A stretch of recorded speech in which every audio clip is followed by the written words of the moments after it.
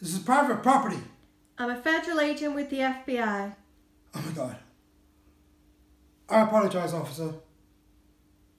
Actually, no I don't. This is private property. What the hell are you doing? I'm looking for some information about some former patients.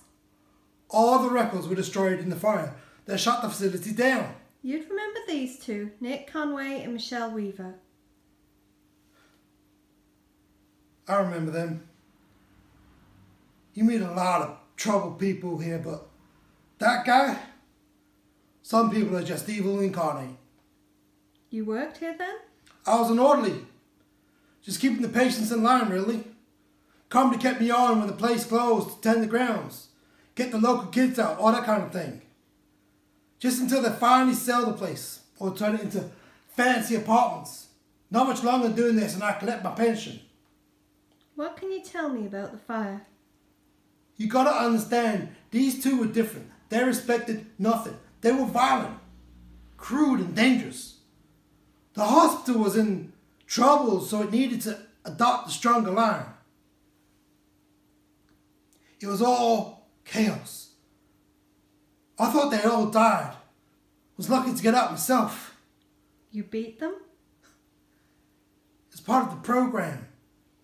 Kinda did an electric shock treatment. They were both knocked right in the head. Well, it didn't work. Sometimes you have to fight fire with fire. That usually results in the whole world burning. But people like that are usually made and not born.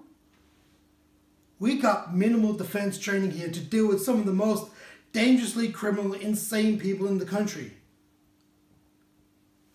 One of those crazies like him or her came at you.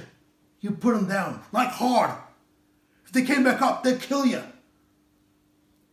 You think I'm wrong to do that to the like of him or her? I don't know what I think. I think the devil is capable of many things, especially when he has a helping hand. I will say this. A lot of good people died here that day. And if I could go back in time, knowing what I know now, I'll beat him to death right here in his ward. You mind if I take a look around? Make yourself at home, but this is the only building that's not condemned. All the others are boarded up. Sneeze and they'll probably fall down. Thank you for your time, sir. You're most welcome. Here's my number.